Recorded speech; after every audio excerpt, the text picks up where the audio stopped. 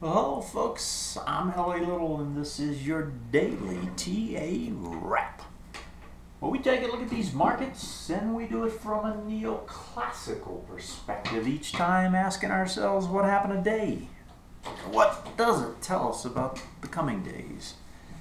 I do this show 4 times a week, every Monday through Thursday, live at 9 o'clock Eastern Time here from the base of rainy Rocky Mountains, and also do a show on Sunday nights, same time, same place, weekly show. We try to look at a little bit longer view than we do here.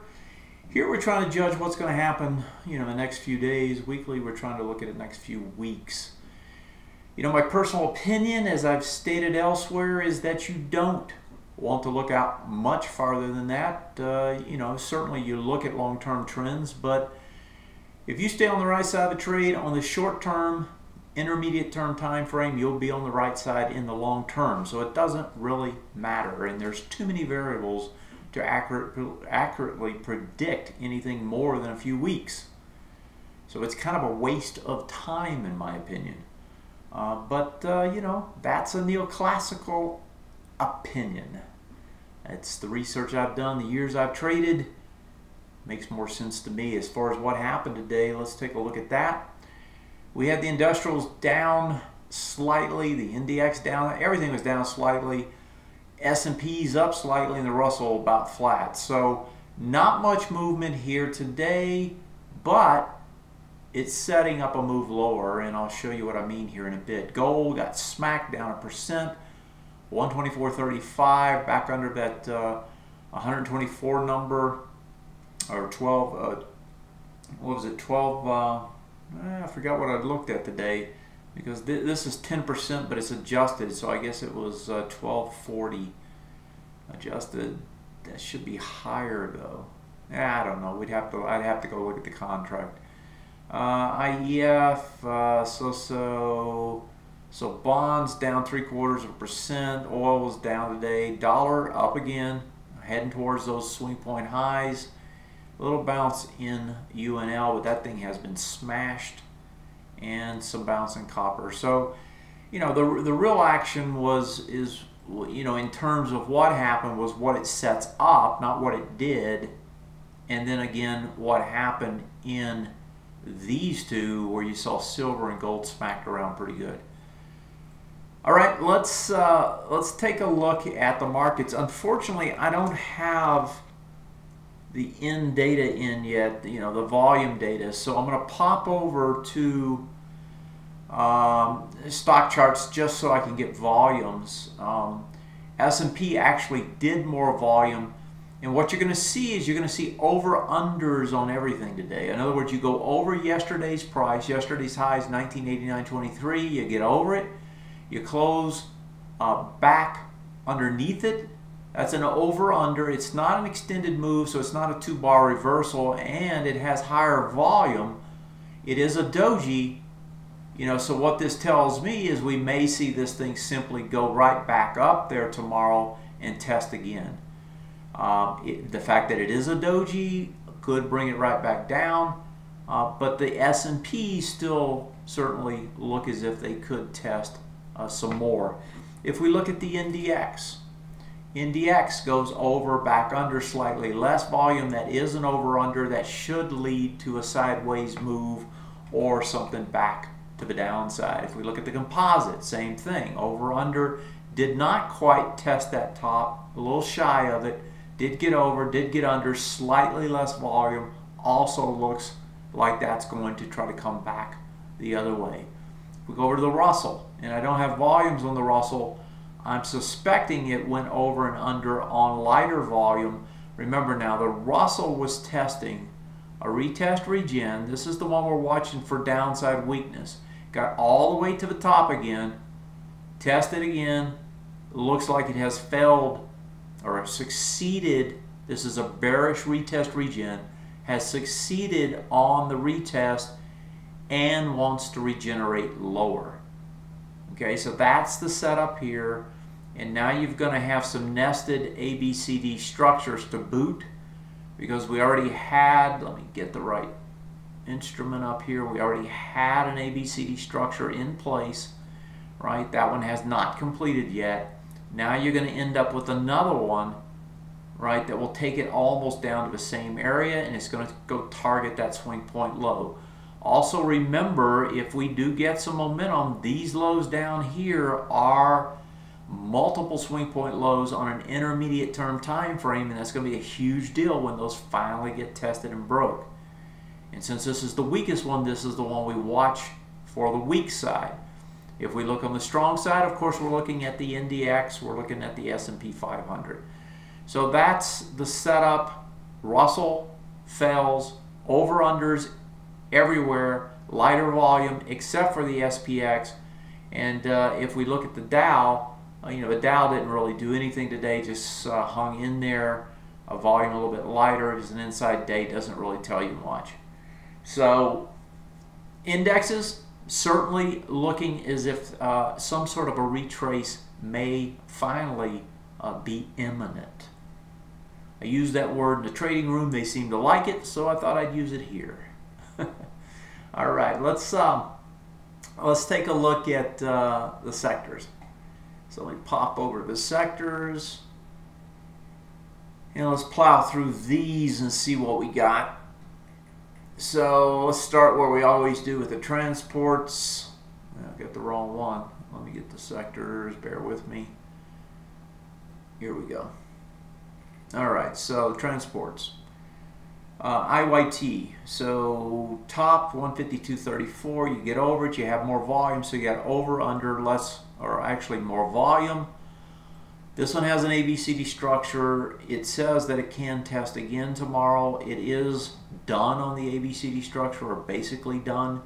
So we could get one more test here, but the IYT is to like the end of its rope. Socks, remember the socks I was talking about looked like they were going to break down.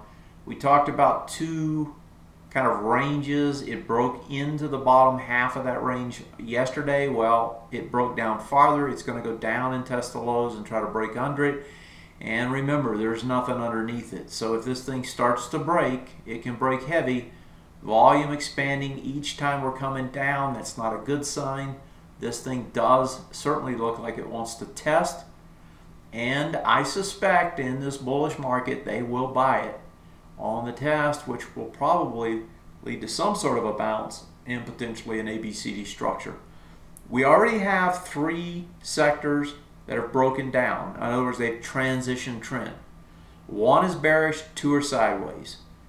I've suggested along that once you get 2 to 3, you usually get the rest to follow. Here's another one starting to do the same thing and wants to break.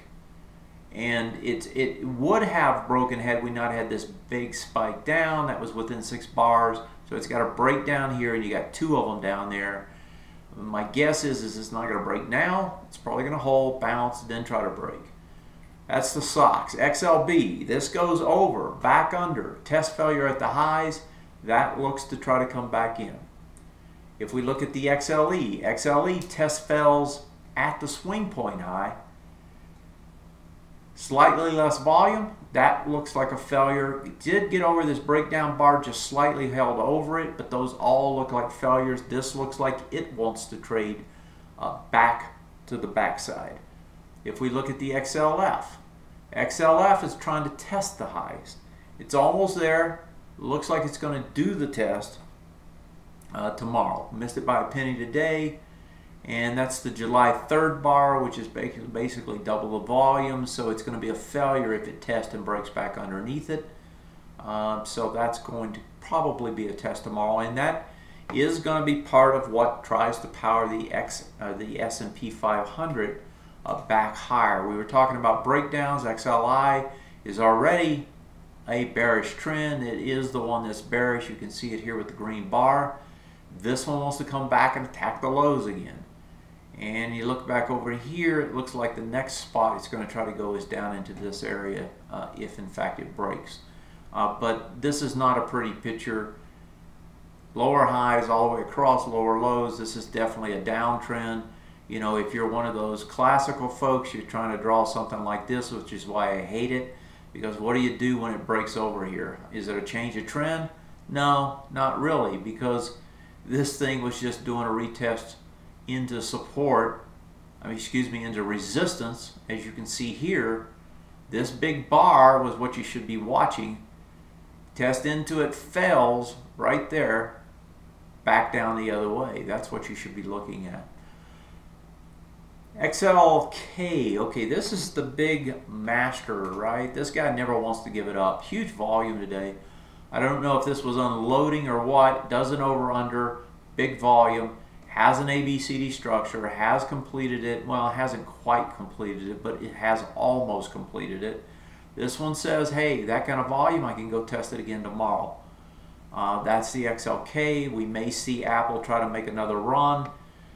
We saw Facebook today pushing on it. A lot of that volume probably was in Facebook. Let's take a look at it. So Facebook does 120 million. I don't know what Facebook's weighting is in the XLK, but I'm pretty sure it's in there. So Facebook, big spike up.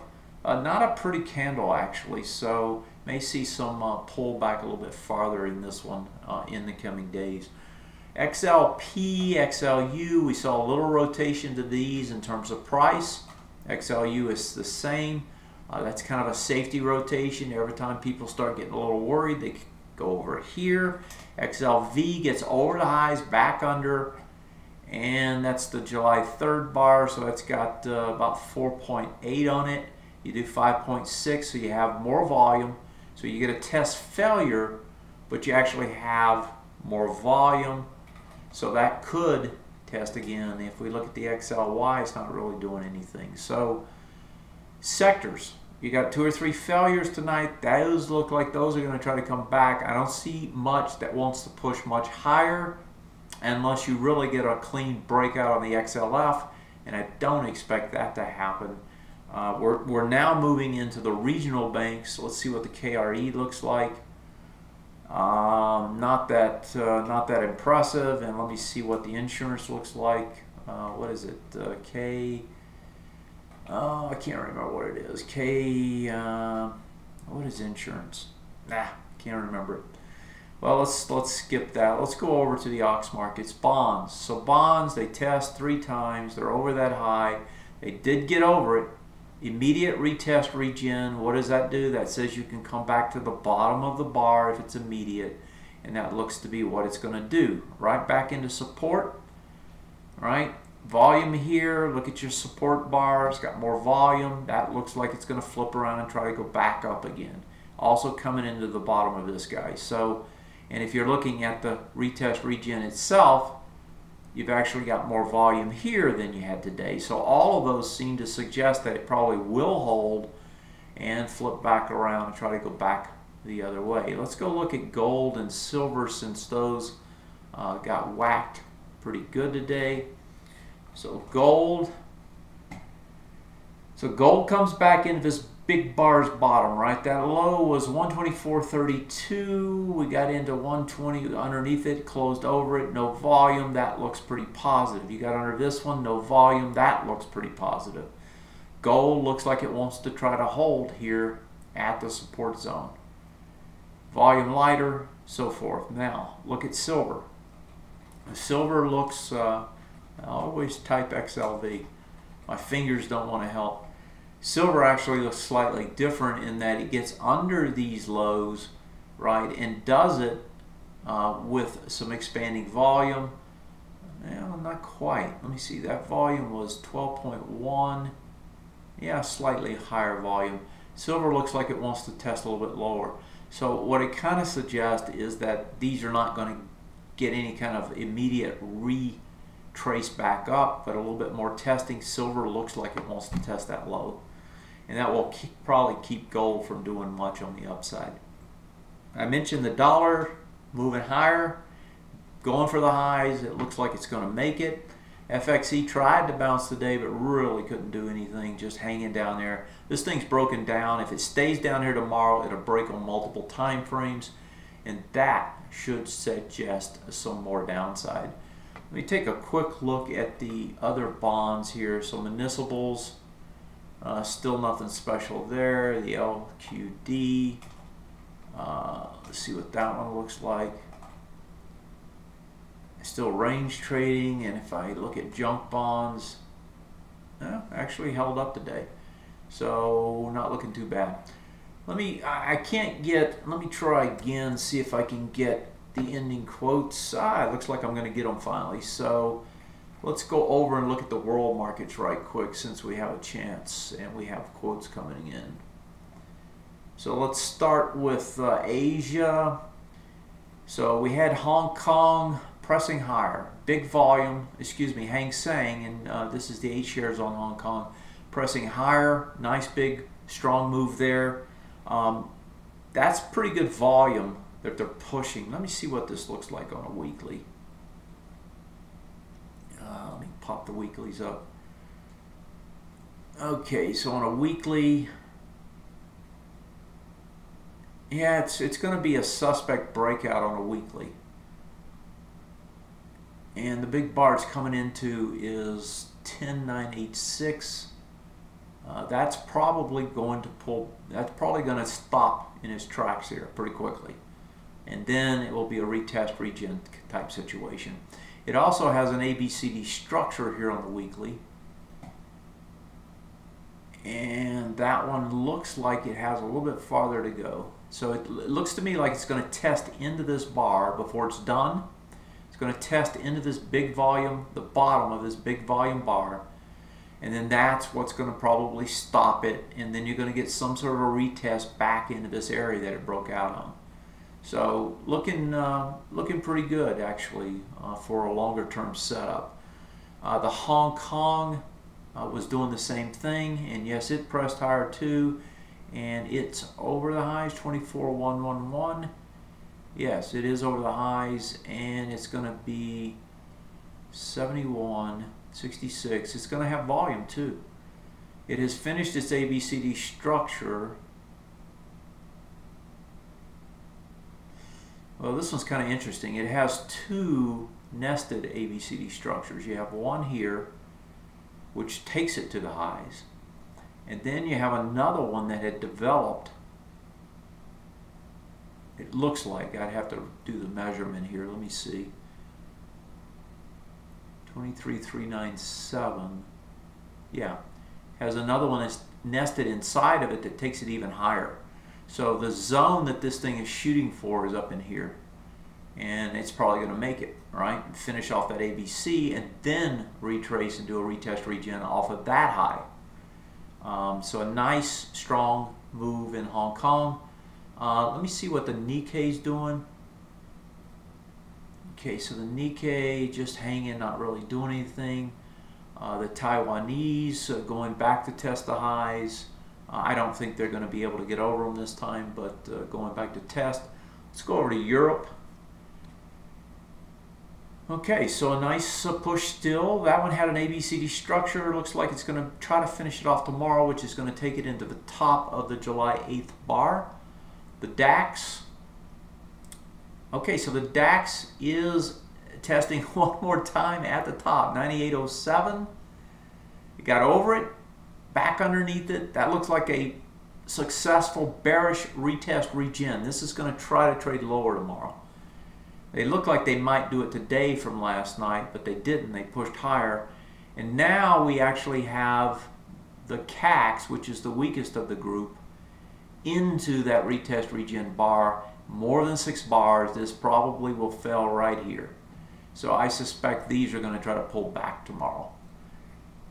So that's kind of the wrap up. So when I look at all of them now, right? I mean, we've been talking all week and we've been saying, hey, we still don't have anything telling us failures. Well, tonight you do. A little bit mixed in the U.S. markets, can test a little bit more tomorrow, but they look like they're going to pull back. Asia looks like it can push a little bit higher, but I wouldn't be surprised if it comes back tonight after that, if in fact that's what happens. I haven't looked to see what's going on. Europe does look like it's going to pull back. So I suspect when we wake up in the morning, we're going to have to climb off of some lows versus some highs. And I know we did trade down after hours given Amazon and some of the others that reported. So let's take your questions. As you know, you can ask me questions. You can just shoot them to me, 303-912-9110. Text me there or write me, support@tatoday.com. And if you want, you can get yourself a login and you can actually type in like others do. All right, what we got here? LA, could you take a look at Amazon? Drilled in the after hours, but seems like there's a retest region plus an oversold bounce potentially on the daily. Okay, well, let's take a look at it and see what we got. So let me pop them in right quick so that I can pull multiple charts using the watch list. GM is another one. So let's look at both of these. So Travis wants to look at Amazon, so let's look at Amazon first. Okay, so let me go get the quotes on Amazon so I can see where it traded to. I know it got hammered, but I don't know what the quotes were at the end. So let's see where it was trying to trade to at the end of the day. So Amazon was trading back down at, down 37 bucks, 10.5%. 320 is where it traded to. Okay, so it's going to trade back into this bar. Okay, so the first thing here, Travis, is you have two retest regen zones. The higher of the two is the one you want to measure first, right? That's the one that should hold. If it doesn't hold, that throws you back into some sort of a range trade. So the first thing I would note is this thing's trading at 320 after hours. That's into this big bar. My guess is it's going to the bottom of the bar, because it's already going to fail both retest and regens if that price holds true tomorrow. And you're going to break two swing point lows if it holds. All these are extremely negative, right? So the break of these retest regen zones says you go back into a range trade at best. If you start breaking swing point lows, that says you start transitioning trend, and it could be much worse. The fact that you have this nice big spike here says that's probably where it's going to try to head. That's around 309.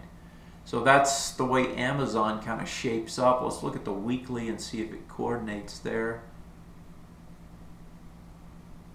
Okay, so 323 over here. All right, so I think the most important point here are this little area right here. That's going to be the most important spot. And what is that? 312 to, let's get the number on that. So that's 313 to 302. So on the weekly, 313, 302 looks like where it wants to come back to. I'd also note that Amazon is in a bearish trend on the weekly. Okay? And it did not, I take that back. It was in a sideways trend. It got over the swing point high. So Amazon's going to try to come back. Sideways trend. You'd have to get under this low. 1, 2, 3, 4, 5, 6. Yeah, so it's not going to print another swing point low. So it would have to break down here to go bearish, and boy, that would be bearish if it broke down there. So anyway, what was that number? That number was 302 to 313.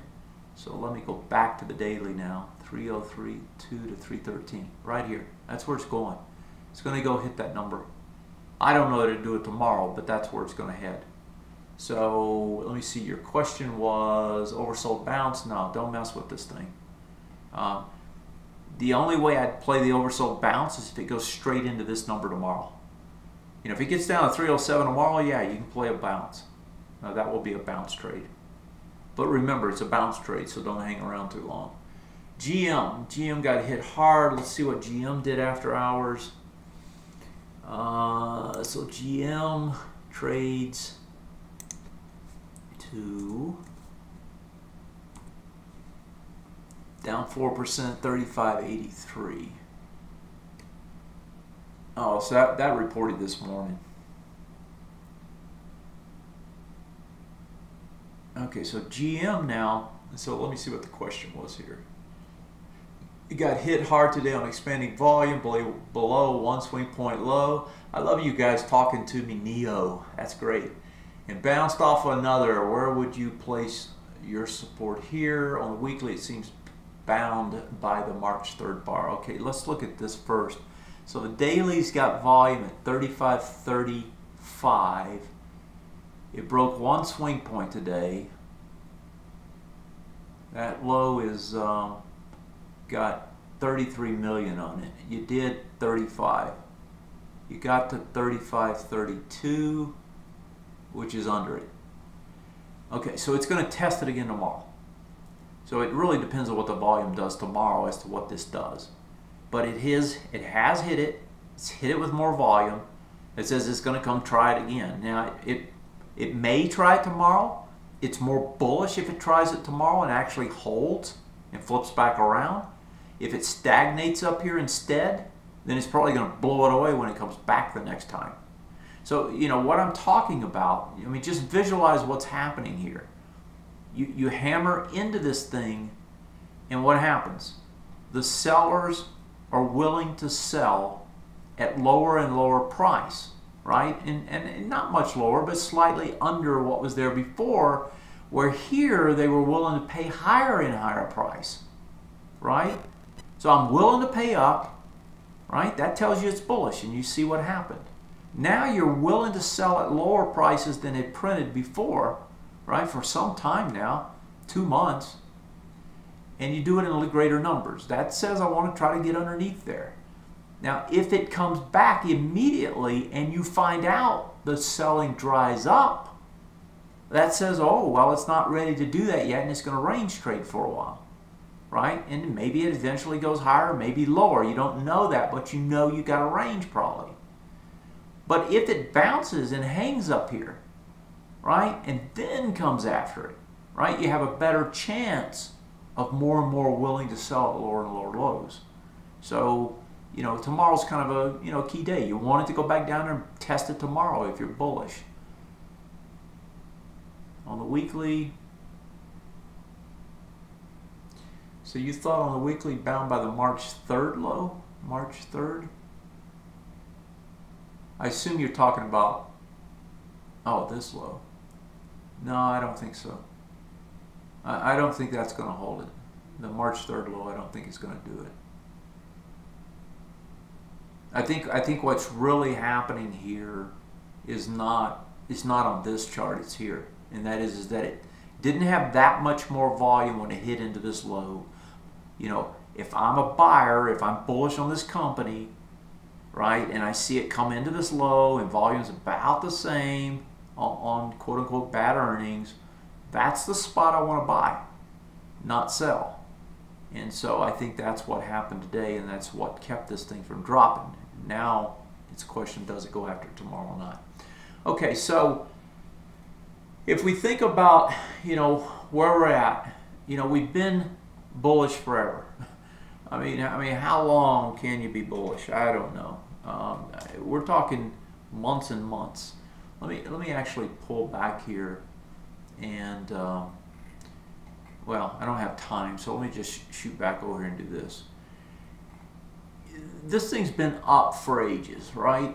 You know, I'm sick of it going up, and I still have more longs than I do shorts, but it's, you know, it's tiring to say the least, because this market's going up on less and less companies.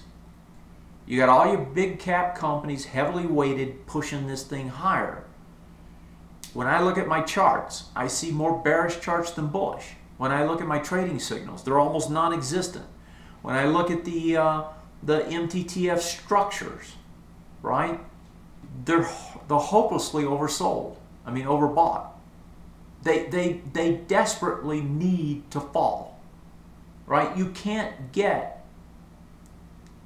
a market that you can invest heavily in and be reasonably comfortable in when everything has gone up for so long without any kind of retrace, right? If you pull the weekly up, and this is just 1 year, this has been going on for 2 years now. I mean, here's the monthly, right? I mean, how long can you go up without a retrace? Folks, I mean, this is a long time. It needs a reset. You know, whether we're going to get it, you know, anytime soon or not, I don't know. But the most you've had are these little 2 and 3% guys, right? At some point, it's going to be something bigger. And right now, I think people are finally to the point where they're pretty certain it's never going to retrace again. And that's what keeps it going until it doesn't. And so, you know, keep your ears to the ground, because at some point it's going to be an issue. Thanks for joining me. I'll catch you, members, I'll see you tomorrow. Everyone else, I'll see you Sunday night, live at the same time and place. Thanks for joining me. Take care. I'll see you next time. I'm LA. This is, and it was, your daily TA wrap. Good night, folks.